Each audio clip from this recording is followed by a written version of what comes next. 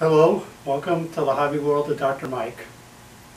Well, I finished my conversion on the logic board for this Fest Pinball machine from electromechanical to microprocessor based.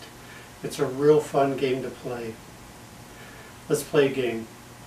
First, I'm going to show you the two logic boards side by side, what they look like, what the differences are. And then after the game, I'll show you the new logic board in action. Put the camera in the cabinet and show you what's happening. So let's play a game. Enjoy.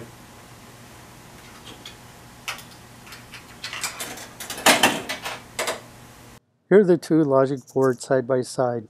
Of course, on the left side, we've got the electromechanical board with all the relays and their contacts, the motor cam assembly and its contacts, two stepper units. Here are my inputs that go into their own processor where the signal is conditioned and filtered and then is communicated through a serial connection to the main processor board. The logic is really done in the main processor board. Here are my outputs.